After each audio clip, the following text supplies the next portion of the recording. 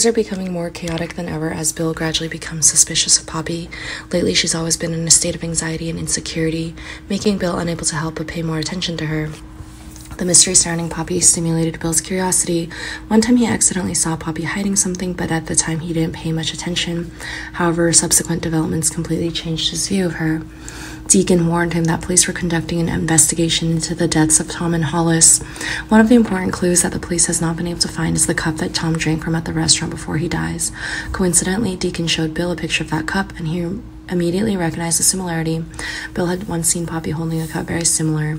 This discovery makes Bill worry that Poppy may be hiding some shocking secret. Determined to find the truth, he begins searching for the cup he suspects Poppy's hiding. He secretly followed and observed Poppy's every move, trying to find out what she was hiding. Finally, he discovered the box that Poppy hid the most. His heart pounded when he opened the box and saw the cup inside, but what shocked him more was the photo of Poppy and Tom together. The photo confirmed the relationship between Poppy and Tom was deeper than what Bill imagined. Is she involved in the deaths of Tom and Hollis? Bill will now face a series of questions and challenges. Can he find new clues to shed light on the case? What will the relationship between him and Poppy be like when the truth is revealed? The clues provided by Bill will soon shock the audience when police Baker summons Poppy for questioning. When Poppy entered the interrogation room, the atmosphere was tense. Baker wanted to know how she would explain the photo of her and Tom. Although Poppy was stressed, she remained calm and refused any emotional relationship with Tom. She insisted they were just friends. However, her words didn't ease Baker's suspicions. He found another important clue, which was the paternity test paper between Tom and Luna in Tom's backpack. The results showed that Tom was Luna's biological father, a fact that Poppy tried to hide.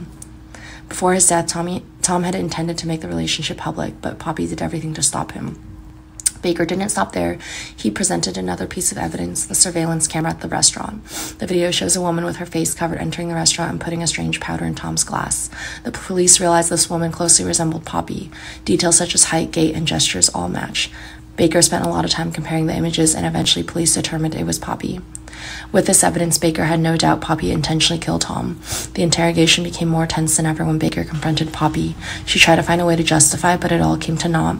The truth is gradually being revealed, and the question is whether Poppy can escape the punishment of the law. The next developments will be extremely dramatic and exciting, pushing everything to the climax of suspense.